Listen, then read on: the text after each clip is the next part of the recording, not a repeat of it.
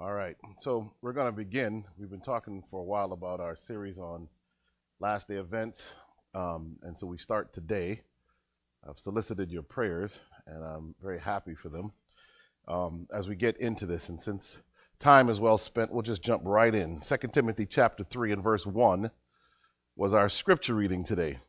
It says, "This know also, that in the last days perilous times shall come." Our message for this Sabbath is entitled, A World in Crisis.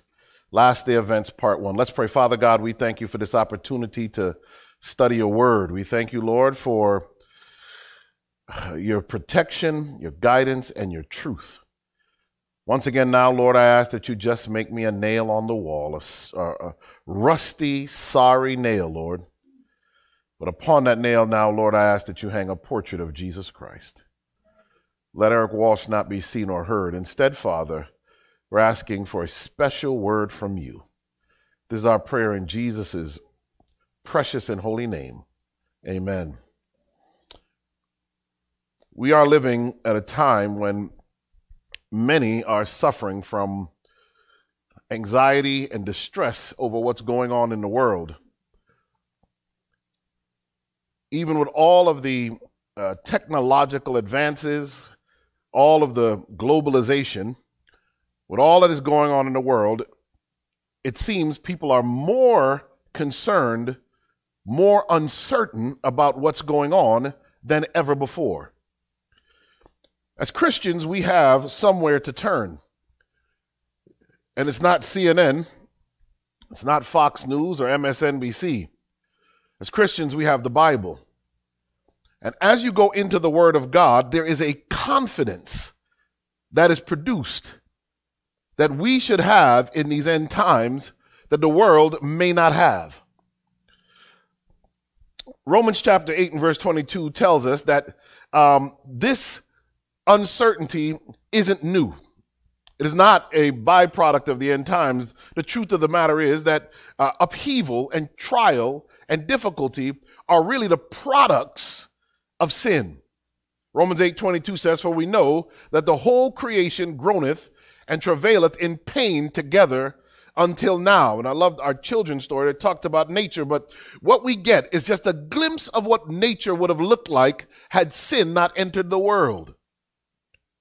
And so to this point, all of creation is groaning under the weight of man's disobedience. 1 John 5 and verse 19 says, "And we know that we are of God, and the whole world lies in wickedness."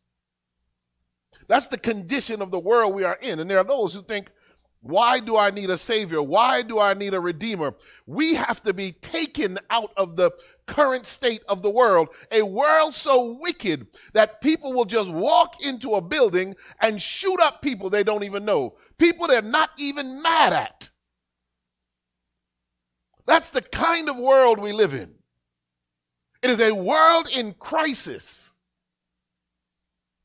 In fact, Jesus speaking to this in Luke chapter 21, and there are 3 chapters where Jesus, who is the greatest of the prophets, never forget, in Luke 21, Matthew 24, and Mark 13, he really gives a summation. He gives the overview, timeline of what is to happen at the end of the world. And we'll be using those 3 chapters as we plug in Daniel and Revelation and Old Testament prophets as we go through the series. So understanding those 3 chapters is important. Luke 21:25 says, "And there shall be signs in the sun and in the moon and in the stars and upon the earth." Look what it says. "Distress of nations, with perplexity, the sea and the waves roaring, men's hearts failing them for fear, and for looking after those things which are coming on the earth. For the powers of heaven shall be shaken. And then shall they see the Son of Man coming in a cloud with power and great glory." Before Jesus returns, one of the signs, we'll talk more about this in a minute, is that men will be afraid. It's not a coincidence that as a physician, when I go to work, one of the primary reasons people seek medical attention in the United States of America is actually for anxiety and depression. I want to submit to you that while there is a clear neurochemical component to it, there's a lifestyle component to it, there's an emotional component to it as to what people have gone through. What modern science often forgets is that there's also a spiritual component to it. That we have basically created a world where people have nothing to rely on, nothing to believe in, except to tell them that they are the answers to all their problems. And so when life gets hard and they can't figure it out, men's hearts begin to fail them for fear. And literally, heart disease is the #1 cause of death. So we are speaking to the time of the end. And when I was a kid and we'd talk about this, sometimes it was a little spooky. And so you've got to be careful how you present this because it can get scary. But I hope when we're finished here, you start to realize that you have nothing to fear. If you are in Christ Jesus, in fact, you can be encouraged. So to get really into this, there are three people that we'll look at. Daniel is one of them. Daniel, when he writes the chapter we're about to look at, is at the end of his life and has suffered great persecution for his beliefs. In fact, some of you remember, Daniel was thrown into a den of lions. I don't know about you, but that would have been a tough fall going into that lion's den. And I really love lions. But I don't really want to spend the night with one of them. The other person we're going to talk about is John, they tried to actually martyr John. They tried to kill John, but they couldn't kill him. And so all they could do with John is send him to the Isle of Patmos. They basically quarantined him off on a prisoner's island so that he would be no more damage to the Roman Empire. And the other gentleman we're going to talk about, who also gives these end-time prophecies today we're going to talk about, is the Apostle Paul. And when you start to do it, and when I study public health, one of the things we talk about is triangulation. When you start to look at these things from these different angles, a three-dimensional, I'd almost argue a four-dimensional picture of what's about to happen begins to arise. And if you can understand that, there's so much power in it for us as Christians, meaning that one, we don't have to live in fear of what's happening around us, but two, we can be prepared for what's about to come. Daniel chapter 12. Verse 1, and at that time shall Michael stand up, the great prince, which stands for the children of your people. And there shall be a time of trouble such as never was since there was a nation, even to that same time. And at that time thy people shall be delivered, every one that shall be found written in the book. And many of them that sleep in the dust of the earth shall awake, some to everlasting life, and some to shame and everlasting contempt.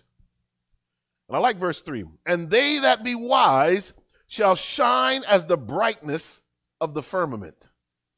And they that turn many to righteousness as the stars forever and ever. That third verse there is a foreshadowing to me of the power that goes with those who go to proclaim the three angels' messages. But as you look at it, Michael stands up, and we're going to talk about who Michael is. A lot of folk don't know who Michael actually is. When he stands up, there's going to be a great time of trouble. We're going to have one whole message just on that, as there are phases of this time of trouble. It speaks about the resurrection, many that sleep in the dust of the earth, which is talking about then the second coming itself, and that they shall shine. Verse 4, but thou, O Daniel, shut up the words and seal the book, even to the end of time. When is the book sealed until? The book of Daniel, in his own prophecy is stated, will not be fully understood until the end of time. One of the ways you'll know when the end of time has come is your ability to understand the prophecy, specifically the 2300-day prophecy, which we'll also talk further about as we go through the series. And I'm going to start to hang things on, the prophecy you can hang things on, so that as you move towards the end of time, you understand when it is. And we're going to go in deep on that a little bit today. He says, shut up the words and seal the book even to the end of time. Many shall run to and fro. And one of the characteristics of the end time is that knowledge shall be increased. And I'm going to show you graphically and pictorially that prophecy has been more than fulfilled. And it will correlate exactly to the time the Bible tells you the end of the time begins. Very powerful. And one of the reasons I tell you all the time, and one of the reasons we study prophecy, it isn't so that we kind of have some, just simply so we have an understanding of what's going to happen. But in the studying of prophecy, you gain a confidence in the word of God that you will otherwise not have.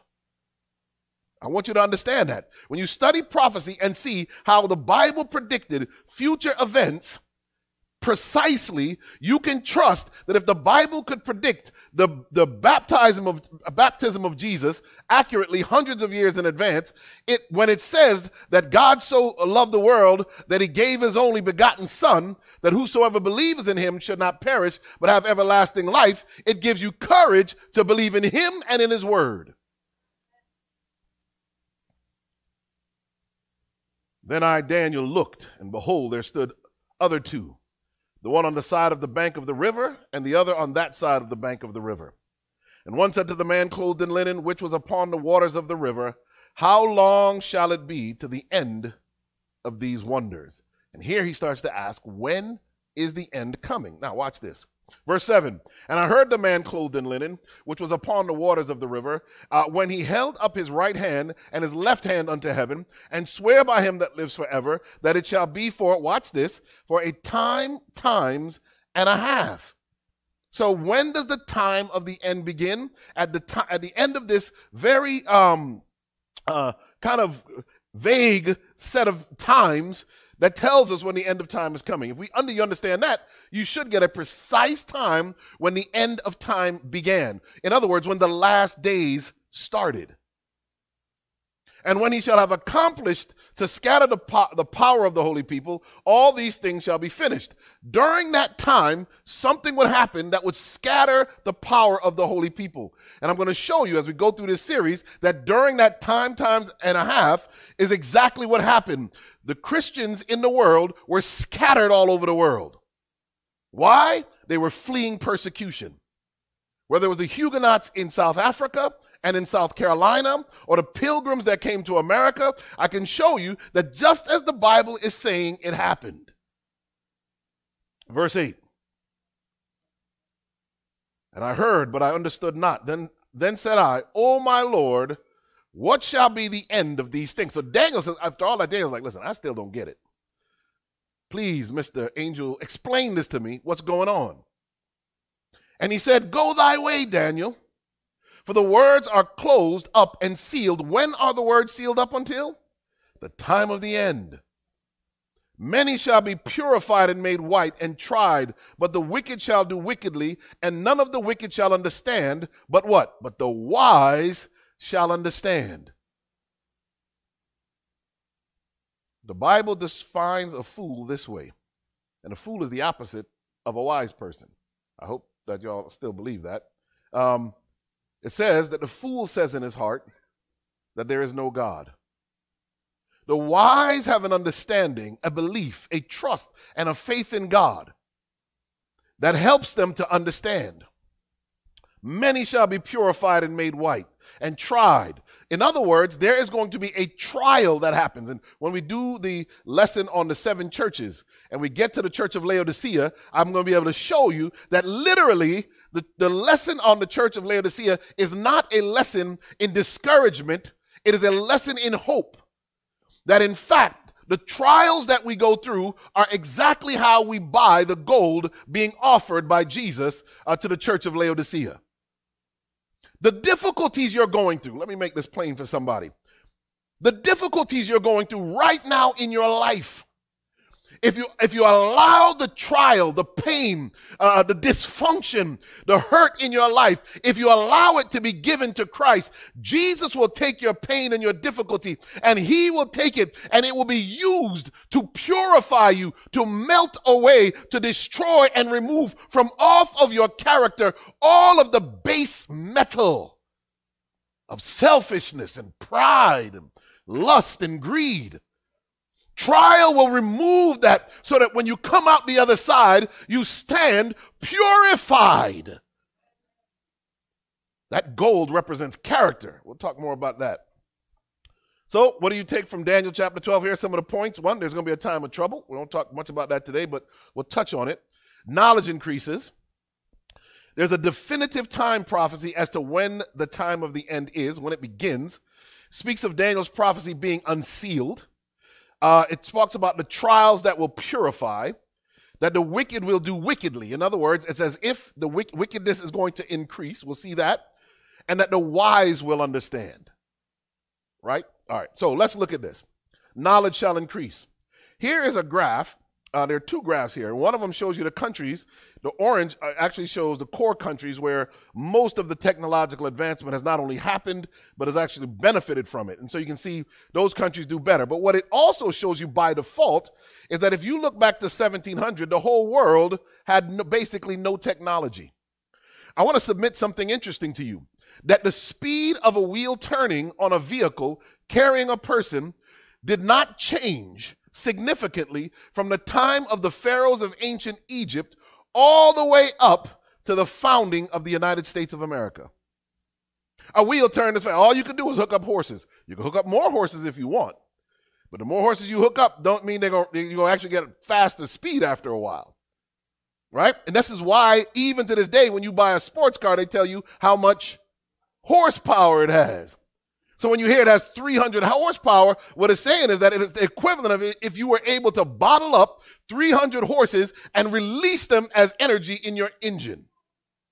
But what I want you to see from a technological growth standpoint is it wasn't until really the invention of the steam engine and the locomotion from a train that the wheels started turning any faster.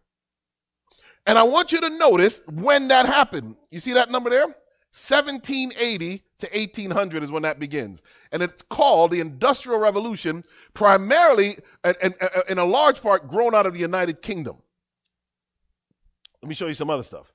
Here it is. This one says, from the printing press to the global internet, technology has evolved and human society with it. And so you can see, look at this. When does the spike turn?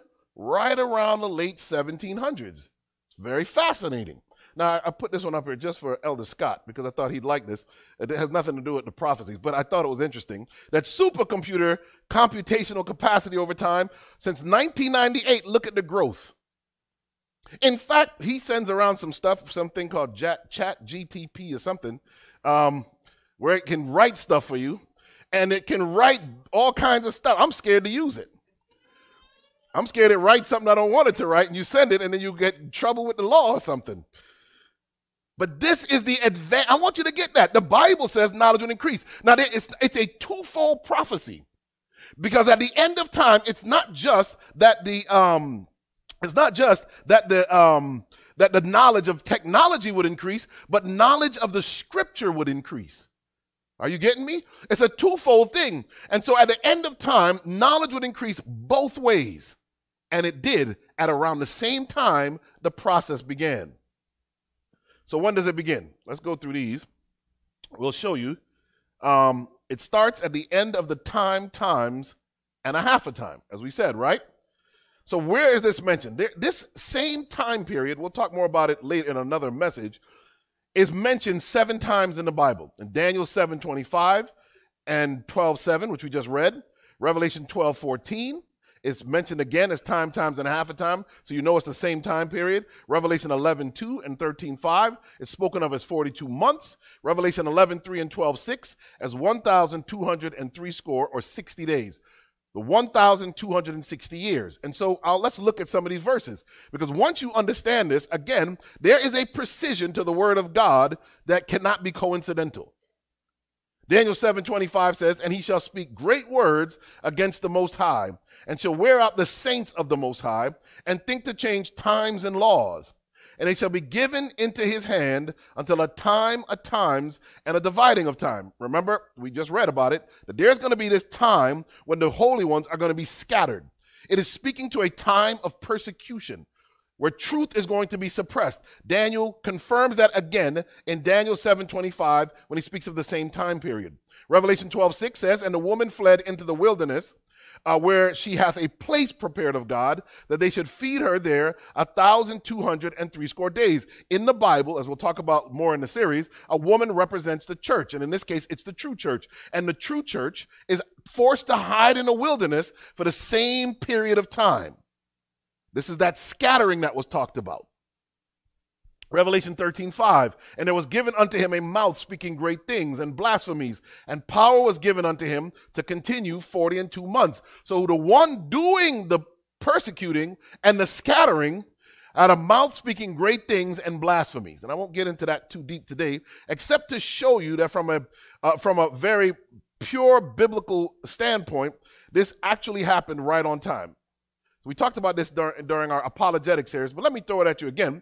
In 538 AD, the Ostrogoths abandoned their siege of Rome, and this left the bishop of Rome to exercise the prerogatives of Justinian's decree, which happened 5 years earlier, in 533 AD.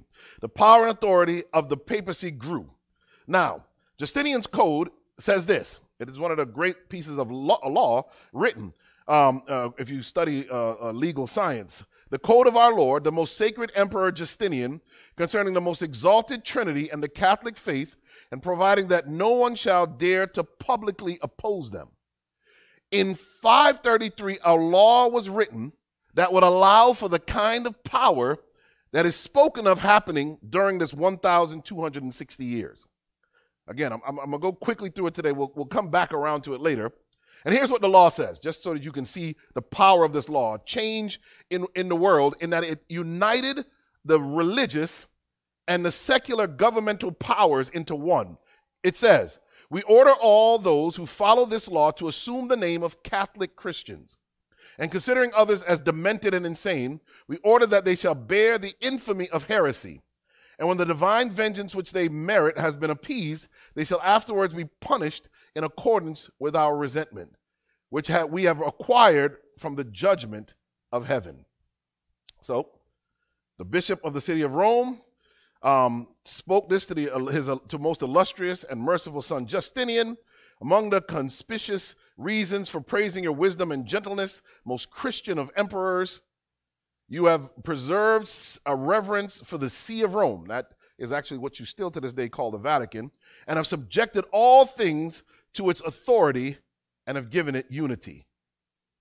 In the year 538, power was given that would cause a change. And that was when 5 years later, when Vigilius ascended the papal chair under the military protection of Belisarius, according to church history, that's when it begins. And so if you start to look at it, the beginning is 538 AD.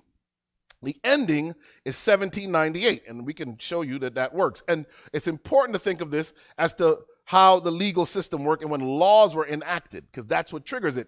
We're going to learn later on that many of the worst of the end time things that come will also be based on laws being passed.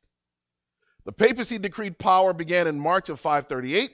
Its decreed death took place on February 15, 1798, exactly 1,260 prophetic years of allotted rule, which gave the papal power. How do we know this? Well, we have the day-year principle. So these 1,260 years, you shall have all wander in the wilderness 40 years. After the number of days in which you search the land, 40 days, so a year for a day, each day for a year. Lie upon your left side. This is what poor Ezekiel had to do. Lay on your left side 390 days. For I've laid upon you the years of Israel's iniquity. Complete these. Lie upon your right side 40 days to bear the iniquity of the house of Judah. I have laid upon you a day for each year. So when we look at it, we understand that it's the 1,260 years is the 1,260 days is 1,260 years. And there's different names for it. It's called the wilderness, the Great Tribulation. It ends in 1798. So when does the time of the end begin? In 1798. In 1798, the French general Berthier proclaimed the political rule of the papacy at an end. He took the Pope prisoner to France, where he died in exile. This was also called, we'll talk about later, a deadly wound was given to this institution. And that time was finished. And when that happened, the deadly wound was the end of the union of church and state, and it established republics as a principal way world powers would be governed. So there was a drastic shift in the world at 1798 that continues to this day. And so the time of persecution ended. 1776 is when the United States was born. And during that period afterwards, this country became a safe haven for people escaping religious tyranny all over the world to this day. With all her faults, let me tell you, America is still a beacon of light, because here we can gather like this and not worry that the government is going to run in here with guns loaded and drag us out. You couldn't do this in North Korea. You couldn't do this in, up until recently, you probably couldn't do this in Cuba and some other countries. Even in China to this day, you do it, you have to have the government's permission. It is unique to this country. And one of the reasons that when we study the rise of God's remnant church, why America was chosen, because here the church would be able to thrive and grow. So it began in 1776 was the birth of the United States. I showed you that all of those powers, all of the tech began to take off around 1760. You started to see the rapid increase in technology. All of that tells you that this is exactly the precise right time. 1798. So this is an environmentalist holding this sign. We don't have time. So here's the thing. The world knows we don't have time. And I was going to put in a whole bunch of stuff about the environment, but I'll do it at another time. And there are those who are, they made a movie The Day After Tomorrow. You remember that?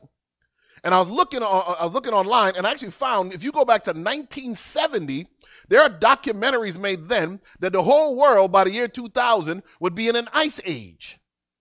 And I could walk you through, they have been predicting the end of the world by environmental catastrophe for decades now. It's interesting. And it changed. It changed from an ice age to global warming. Now they call it climate change. But it's interesting because the people of the world, many of them, are more concerned with the end of the world than we are.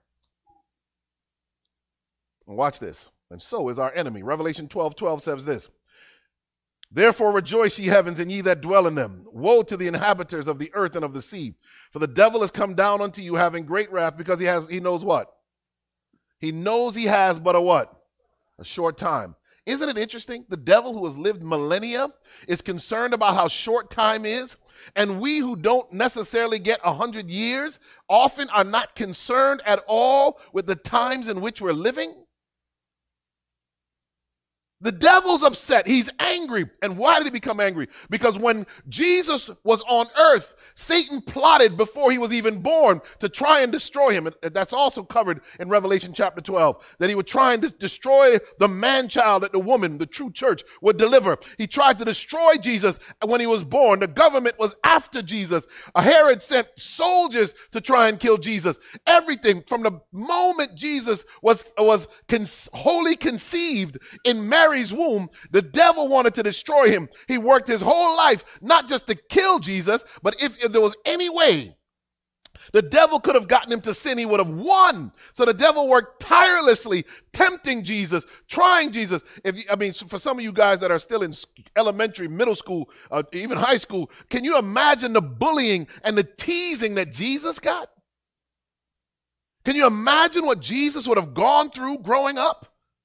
And yet when he went to go to the cross to pay the price for our sin, Jesus was sinless. He was spotless. And Satan was angry. And so he turned up with demonic force, the persecution, the beating, the whipping, the crown of thorns. He made sure to make Jesus suffer as much as possible. When Jesus died on the cross and exclaimed that it is finished, Satan had only one hope left. That was to try and keep Jesus in the tomb. And it didn't work. Let me tell you, being a Christian isn't simply, that's why I would never use as my Christian symbol of Christianity, Jesus on a cross. The best symbol for Christianity is actually an empty tomb. When he got up and walked out of the tomb, Satan lost forever. And that's when he was cast out of heaven for good. He can no longer go to the gates of heaven and go up there and accuse us before God. And that's why it says, therefore rejoice, ye heavens, and ye that dwell in them. Woe to the inhabitants of the earth and of the sea, for the devil is come down unto you, having great wrath, because he knows he has short time. And let me tell you something, church. The only way the devil can get revenge on Jesus, and the only way he can cause pain to God, is if he causes pain for us. He can only hurt God if we are lost. And so he is working tirelessly now to tempt us, to lure us, to deceive us, to walk us away from God. This is why when Jesus speaks of the end time, one of the things he says is, be not deceived. The Greek word for that deceived there, we're talking about that during prayer meeting the last couple of times, is planeo. It means to not be led away. Satan is going to work to lead you away. And so I cringe. I sorrow.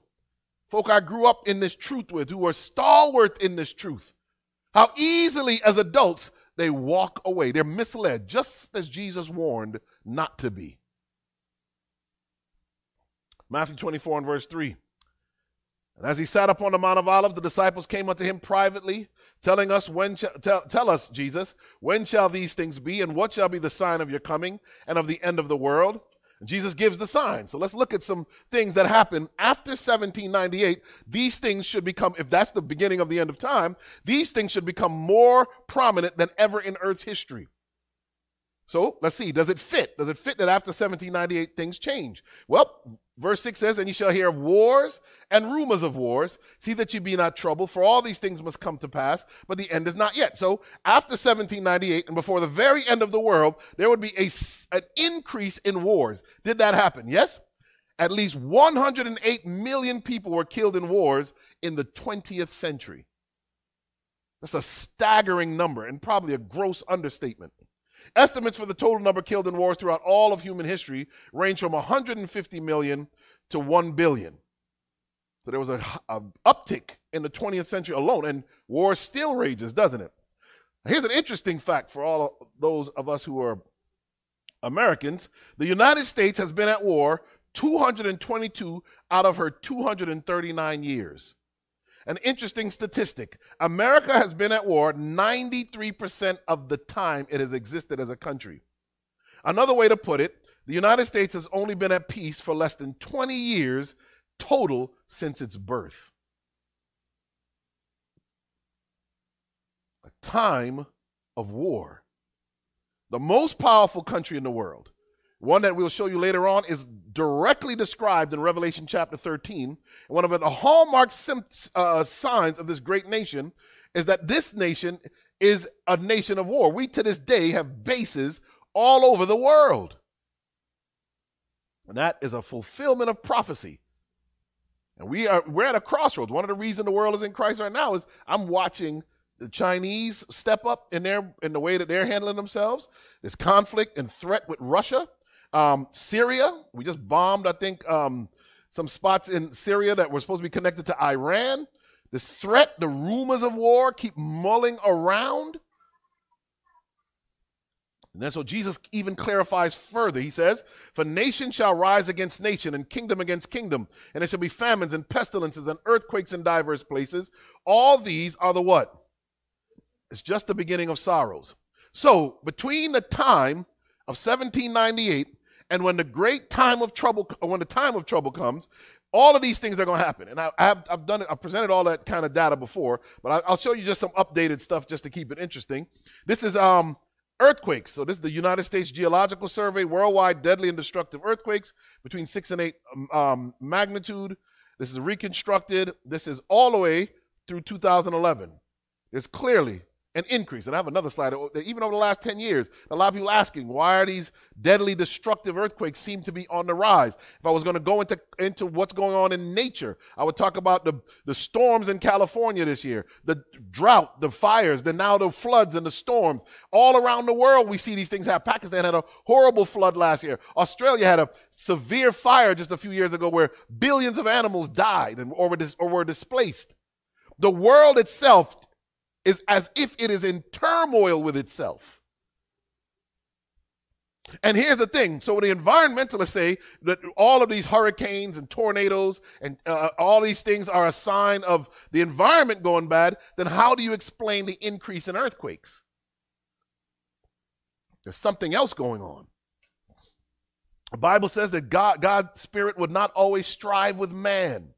And what we are watching is God's spirit being removed from this earth. But it's not just the earth. It's man himself. Jesus says, nation shall rise against nation. And the Greek word for nation is ethnos, the word from which we get the word ethnicity. One of the signs of the end is that as we come towards the end, there will be heightened hatred and division along racial, ethnic, national lines. And what you're watching, I'm telling you, growing up in America, after the civil rights movement, it seemed as if the country was heading in a nice direction, where it seemed as if, there was tolerance and understanding between different groups of people. But it's as if over the last 10 years, maybe more, you're just watching people retreat into their corners and the country become more divided than ever. And I could show you that this is not just an American phenomenon, it's a global phenomenon.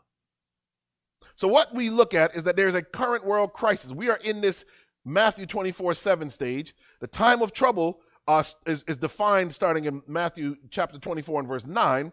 For some people in the world, they're already in that stage in a sense. I'm reading a book about a young lady who escaped North Korea. Well, I finished the book. I'm about to read her second book. I read her second book before her first book, so I got to go back and read the first book now. But she escaped North Korea, and she says she escaped North Korea just to try and get a bowl of rice. Well, you think we have problems here in America? Some of the stuff we complain about in the book, she talks about we complain about how much we get paid. And stuff. She says it's like laughable to her. She says on her way to school, she would look for insects to roast, to eat, so that when she sat in class, her stomach wouldn't growl so much in North Korea. And if parents were caught collecting insects to roast to feed their children, the government would be insulted and they could all be locked up or even killed for it. They took the words out of the North Korean language for things like famine and hunger. There's no such word for it. The situation is so bad. The government took the words out. And these are millions of people. She fled into China from North Korea and then was basically sold into slavery. And what happened to her and her mother, when you read the story, is heartbreaking. She's in America now. But what she can tell you is that there's no religious freedom, no religious liberty in North Korea. You worship the ruler or you die. He's the only God you have. In an atheistic society, he is still considered divine, given from heaven. But that merging of religion and government is going to visit the world one day. We must be prepared for it. And Jesus describes in Matthew 24:9, then shall they deliver you up to be afflicted and shall kill you, and shall be hated of all nations for my name's sake. And then shall many be offended and shall betray one another and shall hate one another. Jesus says, and many false prophets shall rise and shall deceive many. And because iniquity shall abound, the love of many shall wax cold. So there's persecution that's going to happen. There's going to be false prophets. And we'll show you that in more detail in a second.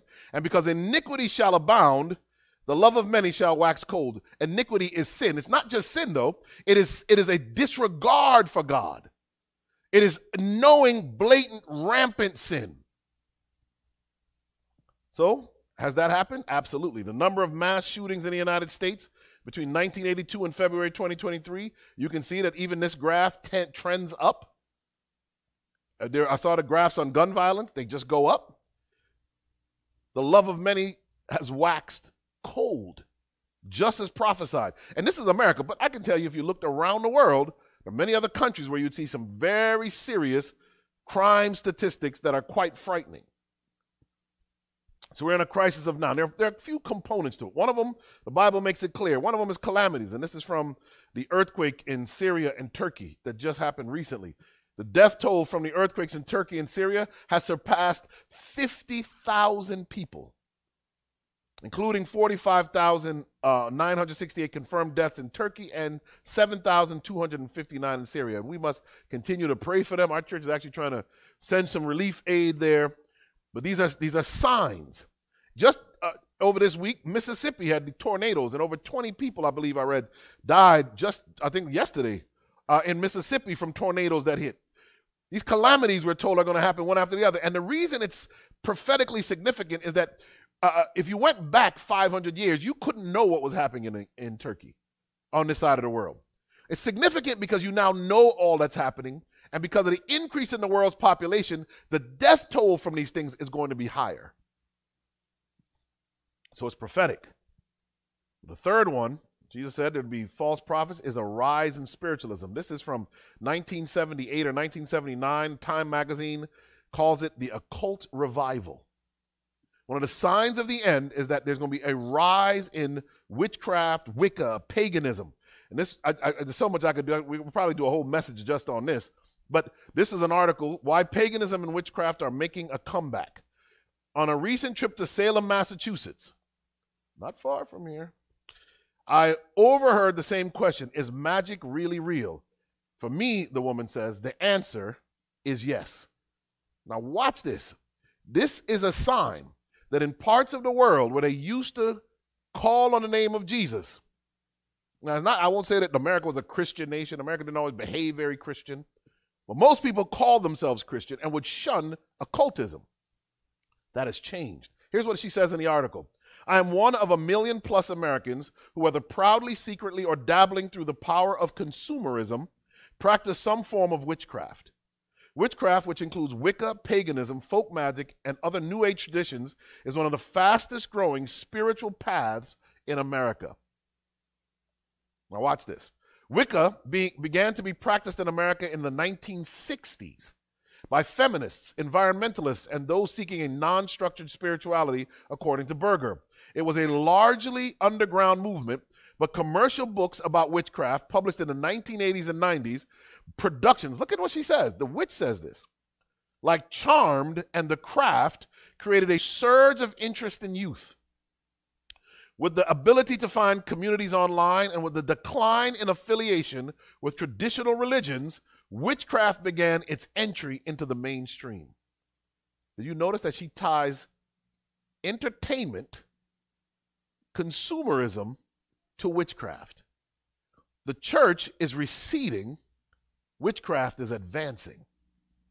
She goes on and she says, in petitioning, this is how she describes her worship. There's another paragraph separate from that one, so I skip a little. In petitioning the Archangel Michael for protection, for example, I will recite a prayer, but also make offering of wine, bay leaves, and cloves. In addition to venerating Catholic saints, I light candles to the goddess Diana at every full moon and place small bundles of rosmarino or rosemary on my altar to honor the dead. Watch this, church, because this is exactly what the book of Revelation says is going to happen. She says it herself. This blending of faiths has been a seamless process for me and other folk magic practitioners, despite what traditional religious authorities might say. When we study it, I'm going to show you that there are 3 unclean spirits that come out of the mouth of the dragon, out of the mouth of the false prophet, and out of the mouth of the beast: apostate Protestantism, Catholicism, and spiritualism. And the glue that binds them together is here. She tells you, the witch is telling you, it's spiritualism. The belief that when someone dies, they're not really dead has opened the door for much of what is called the Christian world to believe that there's people beyond that they can communicate to. You can't communicate with those people. My family's from Jamaica. And Jamaicans like to tell something they call duppy stories. And they tell you some stories, and man, sometimes they tell you them stories that I couldn't sleep. I'd have to go sleep with one of my cousins or something. I'd be so scared. But that's not possible. Dead spirits don't come back. Demons do. We'll talk more about that as we go through the series as well. But I want to show you what she's talking about. Entertainment and culture. Matthew 24:25. 24:24, sorry, that 5 shouldn't be there. For there shall arise false Christs and false prophets, and shall show great signs and wonders, insomuch that if it were possible, they shall deceive who? The very elect. The miracles that will be worked in the last days will be deceptive. But I believe in order to prepare you for it, entertainment will be used. So is it? Well, I've talked to you about the show Lucifer. That's the one on the left. Here's Black Panther. Everybody running to go see Black Panther. And here he is. He's Black Panther worshiping Bastet. They call it Bast in the Marvel movies. Bastet is an actual ancient Egyptian goddess that is worshipped by this superhero. And now all these kids are being exposed to it. We're watching one of the biggest drop-offs in Christianity is in Black America. Did you know that? Black Americans, under the guise of social justice and sticking it to the man, they've been taught that Christianity is a white man's religion, which is complete foolishness if you just consider where Christianity comes from, and that the oldest Christian churches in the world are in Ethiopia. Right? And so, yet this lie is being taught and believed, and black people are leaving the church, and then they make productions like Black Panther, supposed to be a make-believe Wakanda, make-believe African country, and yet they don't recognize that probably one of the most Christian parts of the world is sub-Saharan Africa. Not a Christian in the whole movie. You think that's by mistake? You can see that's in the middle of that's Doctor Strange and the Scarlet Witch. I only get into her, and there is Dia de los Muertos, celebrations, movies like Coco, and these things have come up, and children are being taught by Disney from their little babies that they can communicate with ghosts and so forth. When I was a kid, it was Casper. Casper the Friendly Ghost. My mother wouldn't let us watch it, and I was okay with it, because if Casper showed up in my house, we'd have had some problems. But it's not just that. I was going to show some pictures, but they're so disturbing. I said, let me hold off till I can find good ones. This guy, I think his name is Sam Smith. Is that his name? At the Grammys, did a whole what he called a satanic mass, where he dressed up like in his weird Satan outfit. It's not the first time, and so there are people mocking Christians for pointing out that this is a satanic worship in the wide open. The entertainment industry isn't even hiding it anymore. And look at what got caught wind. When he tweeted out that he's going to do this satanic, no, he didn't even say what he was doing. He just tweeted out, getting ready for the Grammys, blah, blah, blah, blah, blah, blah, blah. Look at what CBS tweeted out. Well, this doesn't show the tweet, but it's the caption about the tweet. CBS tweet about being ready to worship. Satanic Sam Smith raises eyebrows. Compromised by evil. Did CBS just admit it worships Satan? They literally put out a tweet that said, he didn't say anything about worship. He didn't say anything about what he's going to do. And they said, we are ready to worship. Well, you think CBS is going to worship Jesus? I don't think so. Spiritualism. And as the Spirit of God is withdrawn, and here's where it gets deep prophetically. On the one hand, the devil's going to show himself in the red horns like you see him, ugly face, so that the whole world thinks of Satan that way. They worship him that way. So that when, as we talk about later on in the series, when he comes as an angel of light in beauty and grandeur, everyone will say, that can't be Satan. He looked like the dude Sam Smith dressed up like. But it gets even deeper, the spiritualism thing. 1/3 of Americans now believe in aliens. That's deep, right? Now, how much influence you think Star Trek and Star Wars and E.T. and all the TV shows all of us grew up hearing about or watching, how much influence do you think that had on people believing that there are extraterrestrial beings visiting the planet? A lot. But again, it's not that Satan is going to just show it on TV, because the scarier part of it is that the government is actually tracking these things. The Pentagon got hundreds of new reports of UFOs in 2022. A government report says they're supposed to release this report. I think they already have released some. So they're saying that, in fact, people are seeing alien or unidentified ships that many believe are aliens. The government's like a part of it now. In fact, that's how they found the balloons spying for China. It was a search for UFOs. The government was looking for UFOs and found a Chinese balloon. That's deep.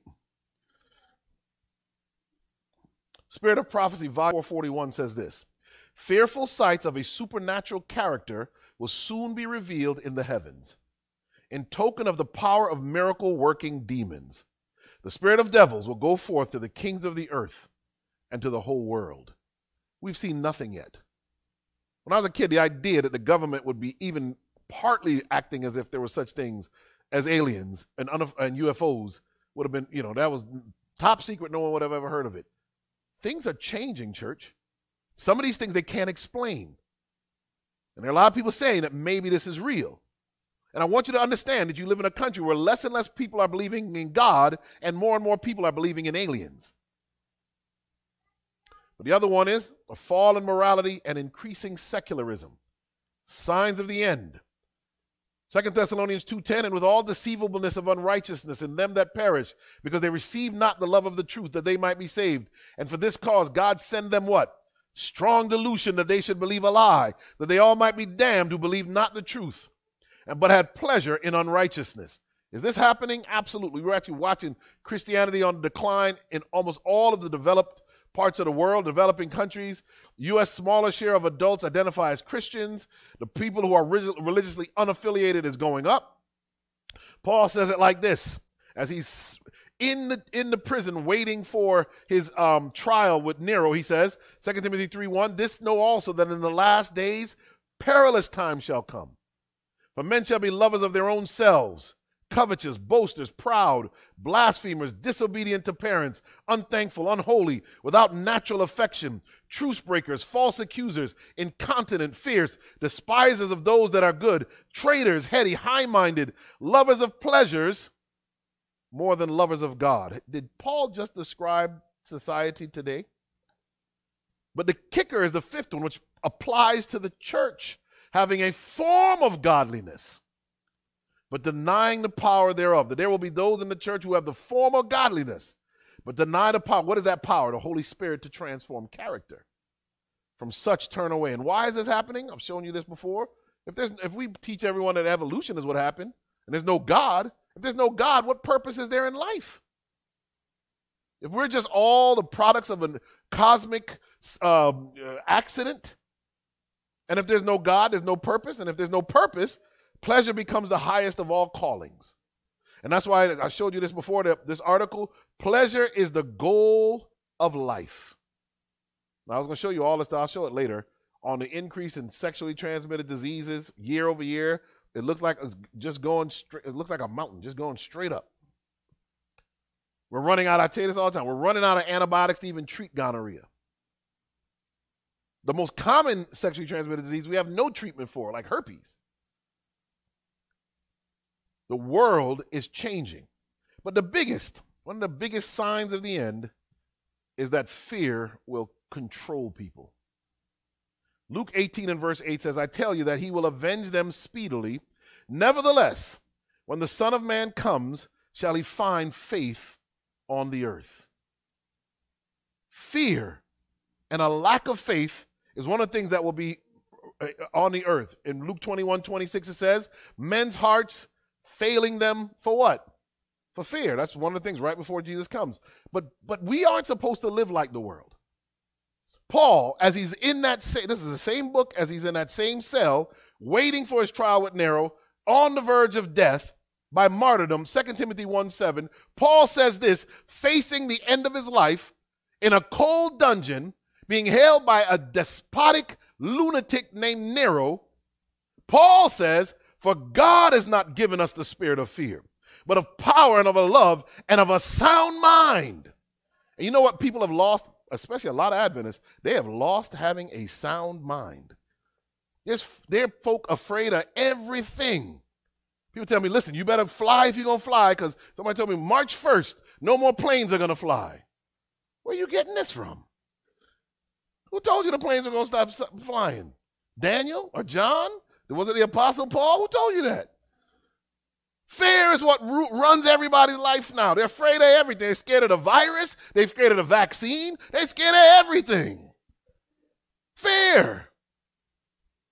The banks are going to close. This is going to shut. And people are panicked. They're running to the hills to live. There are folk moving so far out, they can't even get internet now. And they're trying to encourage you to run, follow them into the woods. Now, should we leave the cities? Yeah, but you got to be within striking distance to evangelize the city. Something's wrong with your last day Christianity if all you're concerned about is your own self-preservation. God hasn't given us a spirit of fear, but this is what I hear. Church people are chickened out.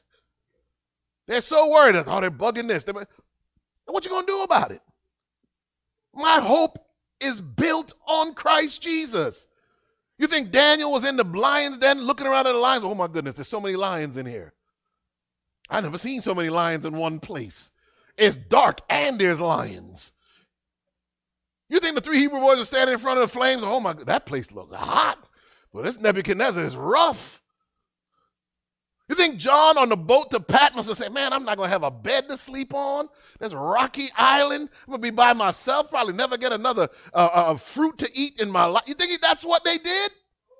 When facing death and trial, these men stood up stronger. And too many Christians, when this time comes, it's just a bunch of panic. And you've got people on the internet now, preachers, that all they do is preach scare tactics. But let me tell you something. Fear is a poor motivator. It never generates deep, true life change. I learned that when I was working, helping people stop smoking cigarettes. You could show them all the pictures of black lungs. You could show them all the pictures of lung cancer. All that, and they might stop smoking for a few days.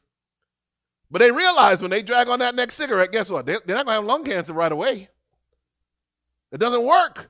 But when I tied their quitting smoking cigarettes to their grandchildren and wanting to be alive to see their grandchild get married or graduate high school, you know what? All of a sudden, cigarette smoking didn't seem so pleasant when the motivation wasn't fear, it was love. Why? Because perfect love casts out all fear. If you're in Christ Jesus, you shouldn't be running around scared of everything. People scared. People are like, oh, you shouldn't buy that kind of car. You see the symbol on that car? You think any true born-again Christians have a car company? What am I supposed to drive? Even if I bought a bicycle, I could probably find a symbol on it that I shouldn't ride the bicycle. He says a sound mind. Why? Do not be afraid. You see, fear cancels faith. And here's one of the main reasons you do not want your end-time experience to be one where you just live in constant fear, because character cannot be developed in fear. You don't develop character in fear. When you have all that adrenaline and all these fear hormones running around in your body, it does not allow for the frontal lobe to be developed. The opposite happens. When you're living in a constant state of fight or flight, it atrophies and destroys the frontal lobe. Focus moves to avoiding the threat rather than developing character. And the paralysis of fear makes one an impotent worker. You can't even do God's work if you're scared all the time.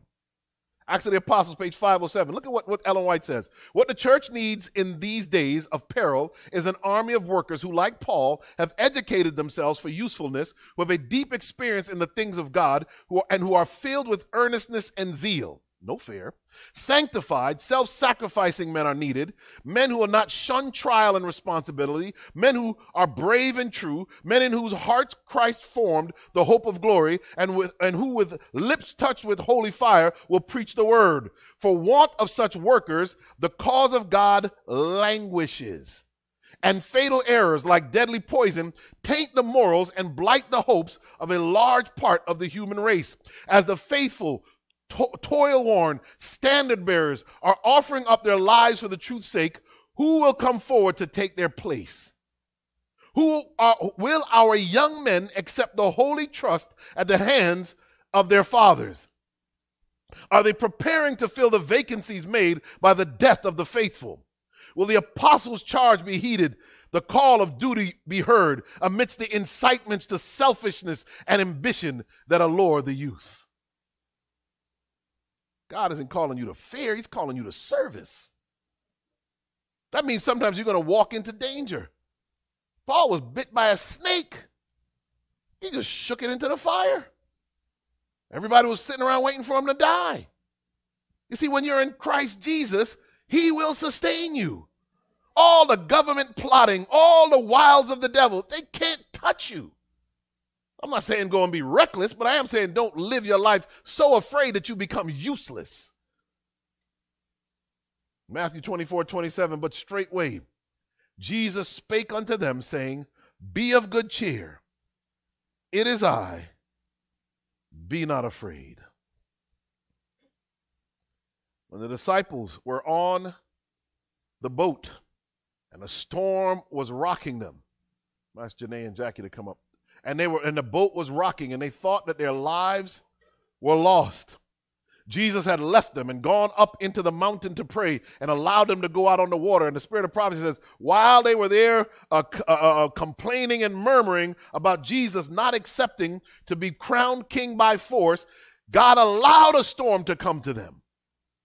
Let me tell you, there's a lot of Adventists now, they talk so bad about the church. They talk so bad about its leadership. They even talk bad about our preachers, some of our most effective preachers, folk like Doug Batchelor. They talk bad about them. You're doing Satan's work when you do that. Because when people watch Doug Batchelor or Stephen Bohr or some of the other preachers that preach, and you have demonized them because you don't like them on a particular issue, and this person who knows nothing of our truth listens to them, they're not, and if they hear you, you're gonna negate their testimony. And whose work is that?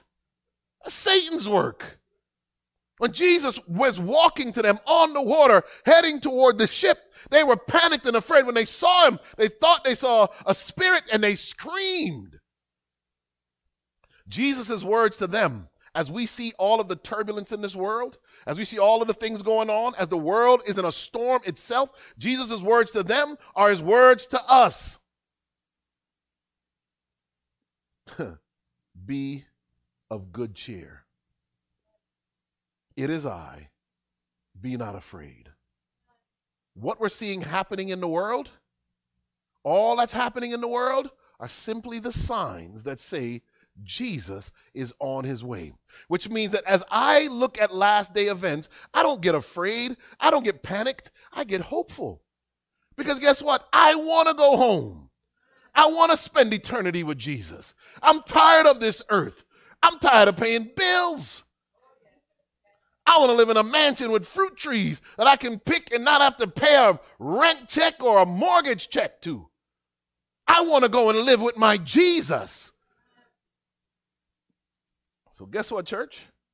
Be of good cheer. The world might be in crisis, but the people of God ought not be. Jesus says, it's I. Be not afraid. Before I say the benediction, if your hope is that instead of turning away from Christ, that you would turn your eyes to him, that you would be able to stand in these last and terrible days, not in fear, but in faith, the confidence of the promises of the word of God, where he says he would never leave you nor forsake you. He says he would be with you till the end of the world. David says, I was young and now I am old. I've never seen the righteous forsaken, nor his seed begging bread. You want to stand in confidence in Christ Jesus. I just want you to stand with me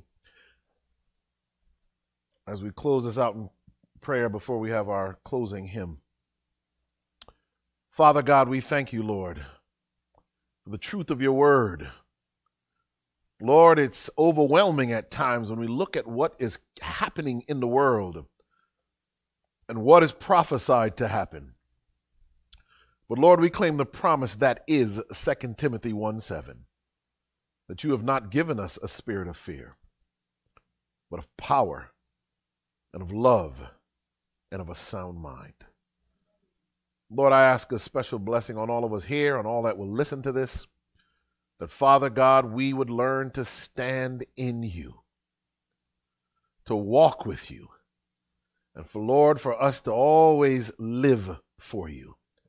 This is our prayer in Jesus' precious and holy name. Let the church say, amen and amen. You may be seated.